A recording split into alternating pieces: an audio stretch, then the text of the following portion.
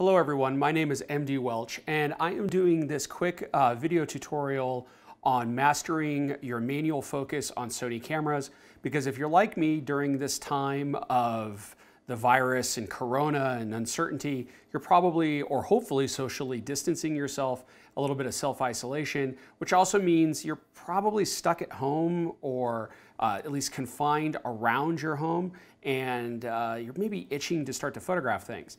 In my case, I'm doing a lot of still life work, a lot of macro work, getting out away from people, maybe going doing the occasional landscape. And all of that requires hyper accurate autofocus. Now, if we look at my setup here, I actually have two Sony cameras set up for this particular endeavor. I have an A7R Mark IV, and then I have an A7R Mark III. And we'll wait for autofocus to catch up here. There we go. And I have these two cameras set up. Now the A7R III, and by the way, there's a whole bunch of stuff on the tops of both of these cameras, and that's just to go to the recorder, so we have something to be able to push out on the internet. Now, in the case of the A7R IV, it is running a Sony native lens, in this case a 85mm G Master 1.4, and the A7R Mark III is running a Canon 100mm macro lens with a Sigma adapter. And I'm going to cover how to master the different options and get more out of your autofocus, well actually your manual focus on both of these cameras with their workarounds. Now, our scene or our setup is going to be pretty simple. We're just working with two bottles of water on the table, and we're going to be focusing on the text of the water bottles here. So first of all, let's just talk a little bit about what Sony offers you if you're all Sony and native mount. Now I'm going to come in and I'm going to hit my FN button here, my function button, and you should have the ability to change your focus mode in this menu. You can customize this menu, and if you have and you've removed this, you might have to go looking for it. But right now I'm in a mode called DMF, and I'm going to explain that in just one second. But we have three default modes here. We have AF-S, which is single autofocus. Once it locks on, it stays there, but if your subject moves, you have to re-autofocus. AF-A, which is for autofocus automatic. It kind of goes between AF-S and also AF-C, which is continuous autofocus, the focus mode for things that are moving. Now, for many people who are shooting, say, macros or landscapes, they are using AF-S. They're going to hit a focus point. They're going to hold down the focus button. They're going to get focus locked, as we see here, and the text of the bottle becomes focused through autofocus here. But for a lot of times when you're looking for hyper accurate focus or you're in difficult lighting situations, you might find that AF-S is not as accurate as you want it to be, or you want to double check it at least. Now, you could throw the camera in manual mode, and I'm going to show you some great tips and tricks on manual mode in just one second. But really, Sony has anticipated this, and they've given you a great option. And that option is this DMF mode. So I'm going to come back into here, function, come down, and I'm going to go into dynamic manual focus. Now, what dynamic manual focus is, it's essentially the best of both worlds. It's AF-S, so I still hold down in my case, by the way, I'm using back button focusing here, not the shutter button, but you could hold down the shutter button too. I'll hold that down and I'll get a little lock on here, and it'll show me that I have my lock on with my autofocus. And I can continue to autofocus that way. But one additional feature here, and I'll just kind of bring this up so you can kind of see this, and autofocus on the ring, is that if I also hold down the autofocus button, get autofocus, and then touch the manual focusing ring on a Sony native lens, there I could say it, on a Sony native lens, I could actually dial in the manual focusing and make sure that I'm absolutely spot on with my autofocus. The minute that I release whatever button that I'm using for autofocus, in my case, back button focusing, I go back to the normal mode and the camera zooms out. Now, if you're using an autofocus point and you're zoomed in, you can, once you touch the focusing wheel here, you can move this around. It's a little bit difficult to do, but you can also reposition this while you're zoomed in, or wherever your autofocus point is, you could put that autofocus point where you want to really direct the focus, set your autofocus first by holding down your focus or your shutter button, and then rotate your ring and go ahead and dial in your focus there. Now, this is really powerful because this means you don't really have to go back into manual mode if you want to be hyper accurate on your autofocus. And it also means that you're going to get the best of both worlds because you're going to have autofocus available to you whenever you want, but then you could also touch that focusing ring on a Sony native lens and you could zoom in and check your manual focus. And this is, again, this is great, especially during this time where we're probably doing a lot of macro photography, we're doing a lot of product photography, still life work or landscape work. This is a fantastic mode to be in. Now, a few customized things that you might want to take into account. First of all, you could use peaking here, and I have a customized button set up for peaking, and I could turn peaking on, and then that way when I zoom in and I get my autofocus going, I can see when I have my autofocus dialed in and getting the peaking. And I think I'm just a little too close. So I'm just going to back up my camera just a touch here and then redo this. So we'll get autofocus, there we go. And you could just see the edges of that red come through. Sometimes peaking isn't as clear as I would like it to be. You can adjust that, but that works out pretty well. And you could see that mode. Now, another thing that you might want to do, because what can throw this off is if you leave your shutter button into the shooting and focusing function as well. So if I come into the menu here and go into my menu setting here, and of course, there's a lot of people who don't like Sony's menus, and it does take a little bit of getting used to, but you can actually come in and change this by going into the first camera menu. So this is the red tab or camera 1, and then you could go into the autofocus 2, which is actually page 6, and you could come down and you could see here that I've used autofocus with shutter and I've turned that off, which your autofocus on button on the back of the camera will automatically autofocus out of the box. So you don't have to worry about this all that much. And the benefit of this is that you've separated your shooting from your focusing, and this also doesn't cause the camera to re-autofocus after you've achieved that great manual focus look. So these are two really good settings to play around with. By the way, if you want to customize your settings here for peaking or any other button, go into the camera icon number 2 here, and you're going to come down and you're going to go almost towards the end to page 9. And you're going to do customize keys here. And on the Series 4, what's nice about this, and this is the Series 4 menu system, is that when you come into here, you will actually get a diagram or layout of where these buttons are on the camera, which is really nice in the Series 4 Sony cameras here, also on the A9 Series 2.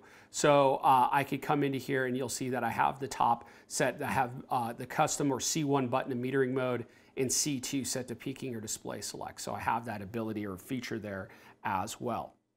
Now, again, I can't stress this enough. This is with a Sony lens on a Sony camera. Now, I haven't tested any native Sony lenses from third-party manufacturers. So say Sigma's Art Series, that there's a lot of Sony E-mounts. I don't have that ability at the moment to test that out. And this might work in those particular modes. But I want to show you a workaround if you are working on another system or another lens systems and you're using an adapter. So let's go over here and we're going to come over to the system or the Mark III AR. So AR Mark III here.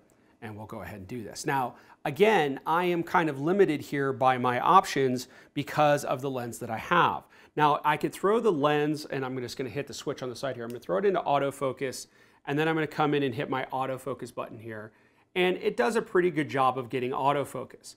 But the problem is if I hit my function button here and try to come over to AF-S and go to any of the other modes. At this time, and I am using a Sigma adapter, but at this time with the Sigma adapter, at least with this lens, I can't use AF auto, AF continuous, dynamic manual focus. So it's really AF-S for single autofocus or it's manual focus. But that's not that big of a deal, especially because this is my macro lens, and I use this for macro photography, and I'm more often than not in manual focusing mode anyways. But I don't have that feature of dynamic manual focus. So what I'm gonna do is I'm gonna come back in, I'm just gonna flick the switch here, and I'm gonna get out of autofocusing mode. And I just do it through the lens because sometimes you can't do it through the function. You saw before, and I'll hit the function button here again, that manual focus wasn't available. In fact, once you turn it into manual focus, you can't even change it here on the function dial. But what I'm going to do is I'm going to use another feature here, and this is what's called Focus Assist. So I'll get out of this. Let's just hit the menu here. There we go. and I'm going to hit a button on my camera. Now, in my case, I've customized my AEL, or auto exposure lock button, for this. And I'll show you how to do this in one moment. But when I hit this, notice now that I have this orange box. And now if I hit my center button on my control wheel, it will zoom in here. And I already have peaking on, so we'll see if peaking is a little bit more noticeable. There it is. See that? There you go. And I could see that text become hyper sharp. And if I hit the center button one more time, it'll even jump further into the magnification. I think it's about 6 times magnification at this particular point. And I could get hyper accurate focus this way, which is really nice. And of course, I'm shaking my tripod at the exact same time, so I apologize if I'm making anybody motion sick. If I hit the center button one more time, it zooms me out or takes me back into my full screen mode, and I could go ahead and take a picture and check my manual focus in that particular case. Now, on the A7 Series 3, to find this, and it's very similar to the Series 4, and I'll show you this in just one second because I want to show you one last thing. To use this, first of all, the autofocus or manual focus functions are found in the same Camera 1 menu, or the red tab, and this is technically called Focus Magnifier. So Focus Magnifier could actually be accessed through the menu at any time, but I highly recommend setting up a customized button for it, especially if you're working with a lot of third-party lenses, because it is so useful and you're going to use it so much. You don't want to have to keep going through any menu system to find this. So what you could do is I'll come back up to my tab, I'll come into the second camera menu system here, and I'll move almost all the way to the end, and I could go to Customize Key.